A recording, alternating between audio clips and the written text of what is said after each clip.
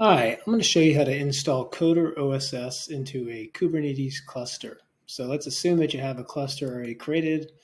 On the top left, we're going to create a namespace. I'm going to call this one Coder OSS Video. And after that, we're going to install Postgres into the cluster. This is good for trials and things like that. You're going to see I added the chart to get Postgres, and I'll do the Helm install. Okay, you'll see the Postgres pod is running in the cluster. Now we're going to base 64 the Postgres connection URL. So I'll grab that. You'll notice it has the namespace in this string. And this is what lets the coder control plane talk to Postgres. We're going to save this into a file. I have VS Code here on the bottom locally.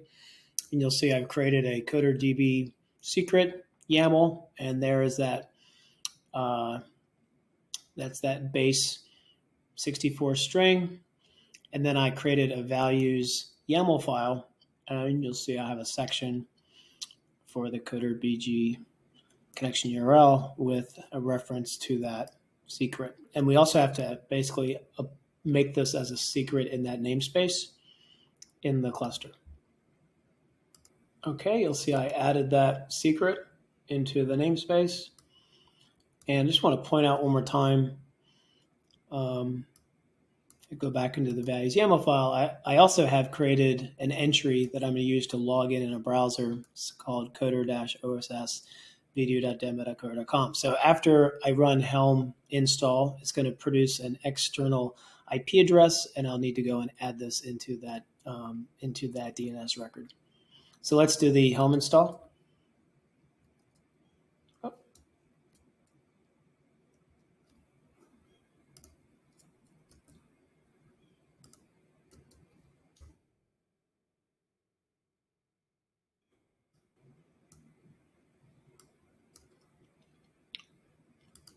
And if we keep control, get all, we should see the pod created for Coder. It's running, and we're just waiting on the external IP address, which should be produced shortly.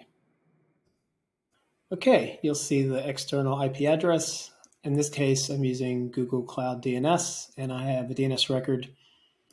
Put the address there and put in the name that was specified in the values YAML file, which was coder oss-video as the access URL, and press create. Okay, I went to coder-oss-video.demo.coder.com, and I'm going to create my admin user. So call this Microsoft, username bgates, bill@microsoft.com, password, and I am now set up to create my first template. Now we have a default template in there for a pod, so I need to make one quick change. I need to change the namespace on that. So I'm gonna, on the bottom left, I'm gonna run the Coder CLI and run Coder templates init. We have several samples out there, and if I scroll up, I should see one for Kubernetes, which is the same one that's already inside of Coder. I'm gonna cd into that directory, and you'll see there's two files there, a main tiff and a README markdown. I'm gonna open the main tiff and change the namespace to be the one that I'm using.